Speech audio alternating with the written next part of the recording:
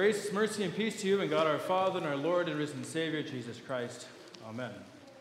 Today, as I was telling the children, is the last Sunday in the church year.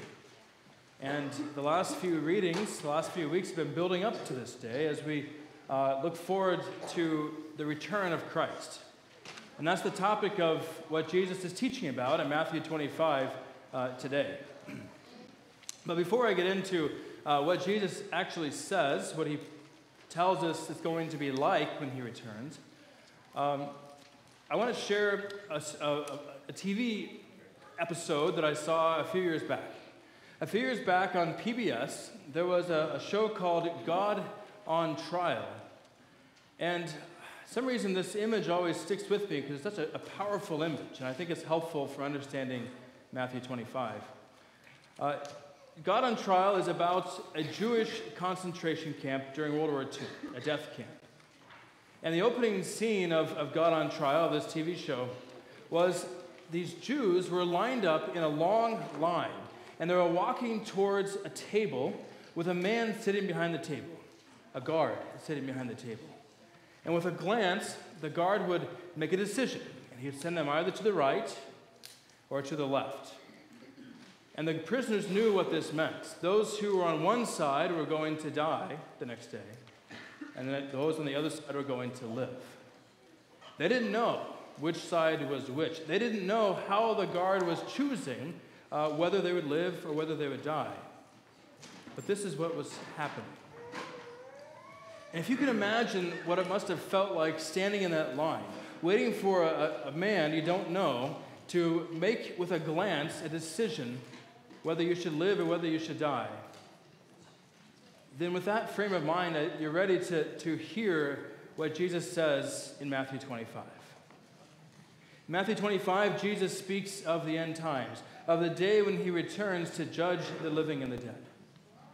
Jesus says that on the last day, God will sit on his throne, and nations will gather before him. And Jesus says he will separate people one from another, as a shepherd separates the sheep from the goats. And he will place the sheep on his right, but the goats on his left. The sheep are to be saved. The goats are to be condemned. Jesus says this is how it's going to be. If you wonder what it's going to be like when he returns, it's going to look like this, he says. For each one of us will either be on the one side or on the other. We're either a sheep or we're a goat. We're either saved or we're condemned. There's no other choices. But unlike the Jews in the concentration camp, we can already know which one we are. We can know whether we will be sent to the right or to the left, whether we are a sheep or a goat, whether we will live or whether we will die. We can know because Jesus tells us. The goats will come begging their case to the judge. They will come telling about all the good they have done in their life.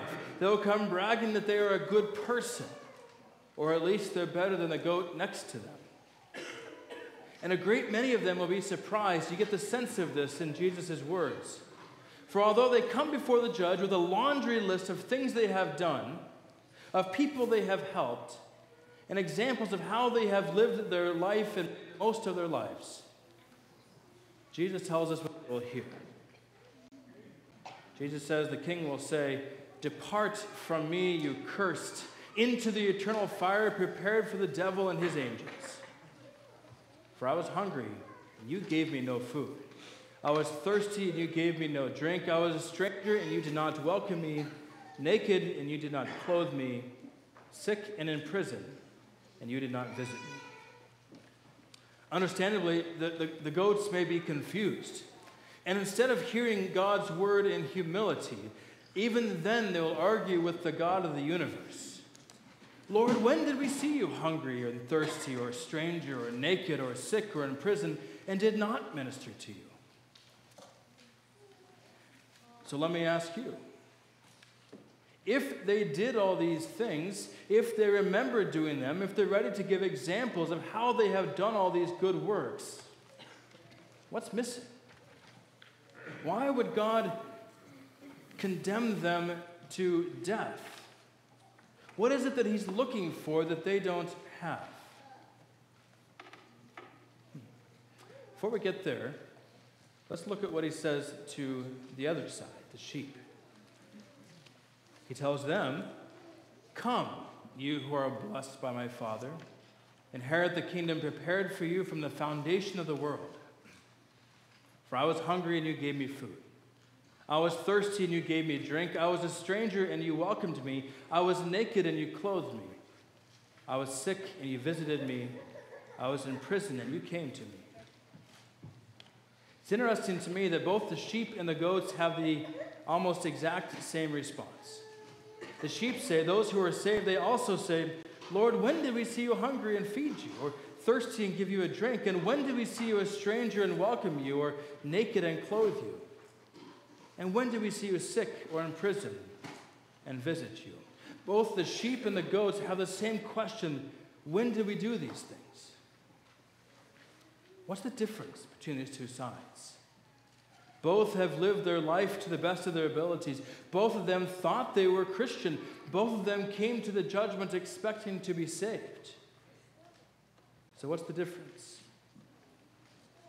Here's the key, I think.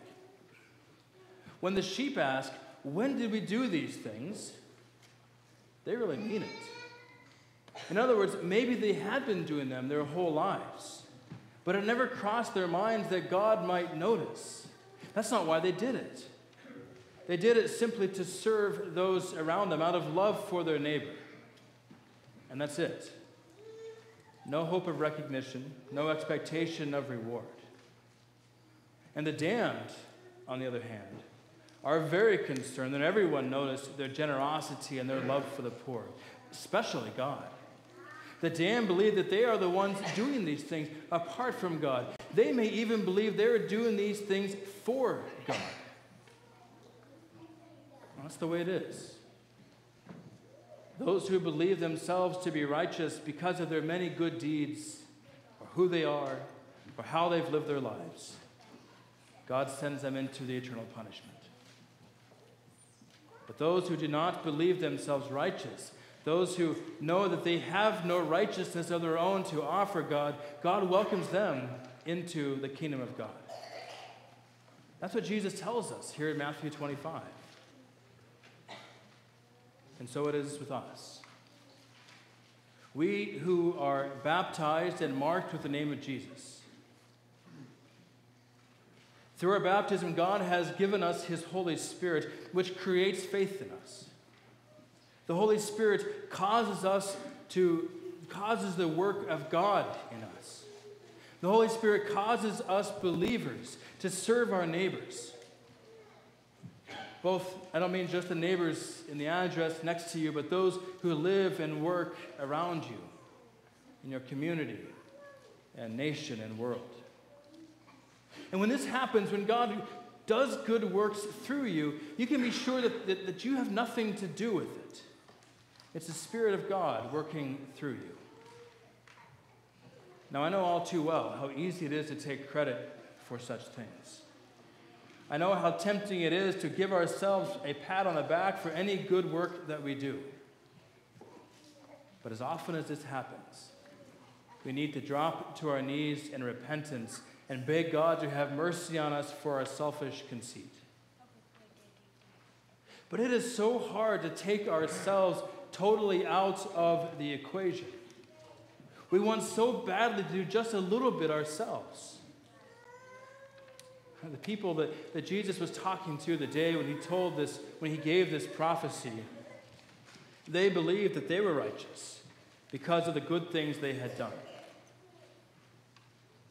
And you know what they did when they heard this, when they heard Jesus tell them that their unrighteousness was going to earn them damnation?